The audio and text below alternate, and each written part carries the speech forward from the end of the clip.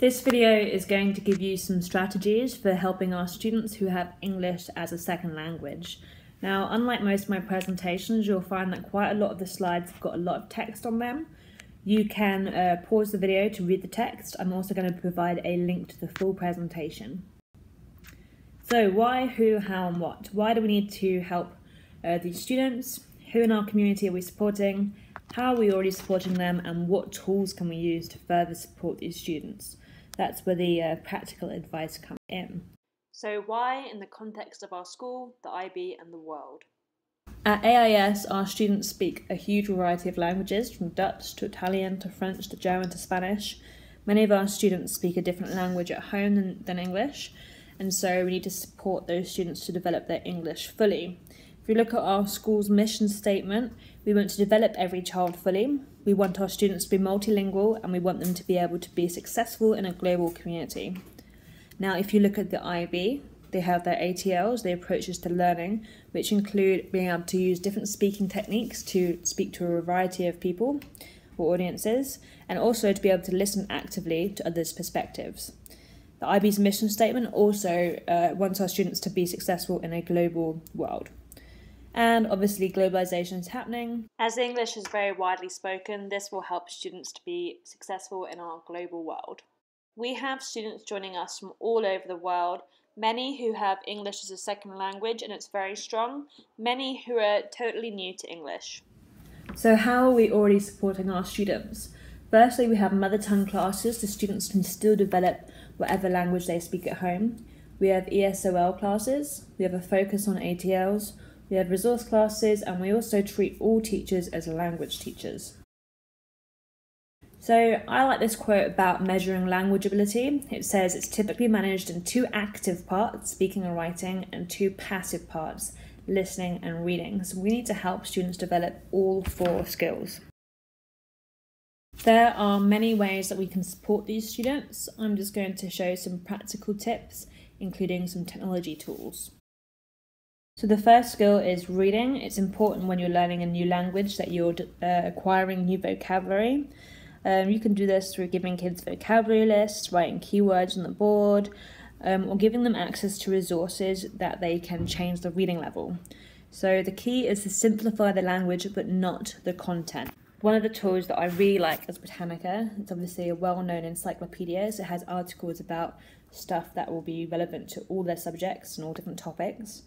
I really like that when you go into the middle school or high school platform or the primary school platform, you can be looking at an article and then you can change the reading level, but the appearance stays the same. So if a high school student wants to look at an article but make the reading level easier, the students around them don't necessarily need to know that they're reading at an easier level, and it doesn't make it look babyish. It's the same content, just in an easier vocabulary. They can also hear the words out loud. If they get really stuck, they can translate some of the words as well, as it has a built-in Google Translate tool. And again, the content is still the same. Now, Britannica is a really useful resource for all of our students, so it doesn't mean that ESL students will be doing something else. Other students can work on this. If students are working in a group with an ESL student, they can still be looking at the same resources, just at different levels. So this is what Britannica looks like, and you can get access to this through our library website. The next skill we want to do is listening. So acquiring new language is important, especially hearing it out loud, because you might speak a language at home where different letters are pronounced in a different way. So definitely hearing it out loud is important. So some of the things that have been recommended in my reading were sitting ESL students at the front of the class at the beginning, maybe sitting with them with someone else who can help translate, but again, not making that a force, so when they can sit with their own friends and not relying too heavily on the other student, and also chunking the lessons. They're not having to deal with a huge amount of vocabulary and having to listen to a lot at a time, just small chunks, as this makes it more manageable.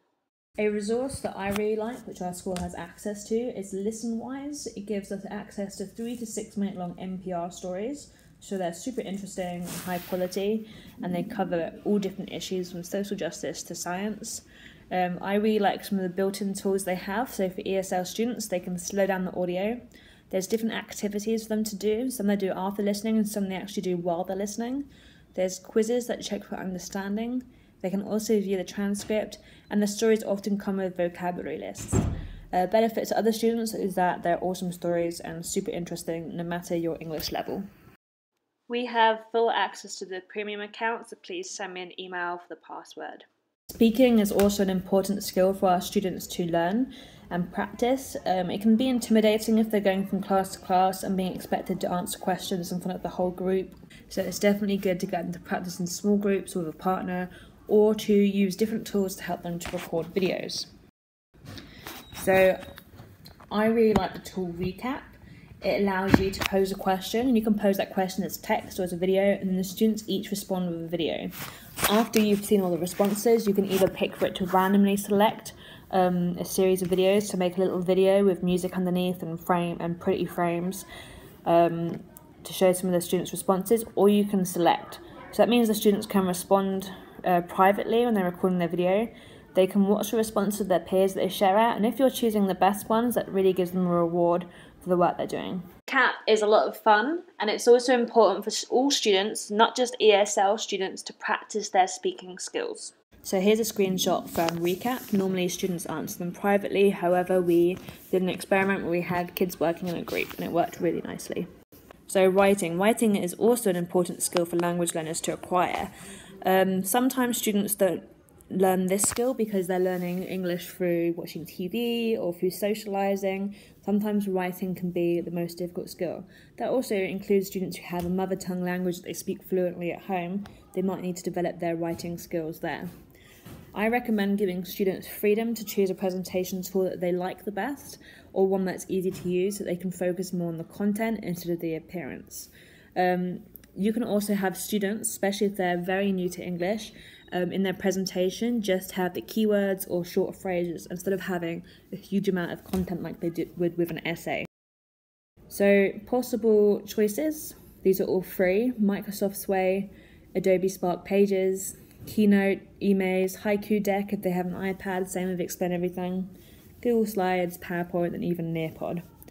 Benefits to students: they don't have to produce those lengthy essays, they can show the keywords and important phrases, and there's less pressure than maybe writing an essay. And then benefits to other students: all students can produce high quality work when they're using presentation tools. If you want them to do more text, they could write a script to go along with it if you wanted them to produce more vocabulary. So some more tools that I'm just going to highlight as well just to support our students. BriefTube, it's a Chrome extension which provides transcript for all YouTube videos. The Day, which is an online newspaper for schools, contains a word bank and is in a child-friendly language. Newzella or Newzilla or Newzla, really interesting articles, and you can change the Lexile level. TED Ed, short interesting animated videos from TED Talks, and students can choose to view subtitles. Grammarly, it's an extension for Chrome which helps students to improve their grammar. Duolingo, gamified language learning, and you'll find that it has English for people that have a variety of mother tongue languages. And also our library has a wide range of resources to support all students, including audiobooks, books, magazines, and more. Thank you for listening. I'm happy to support you in any way, and please share your tips with me.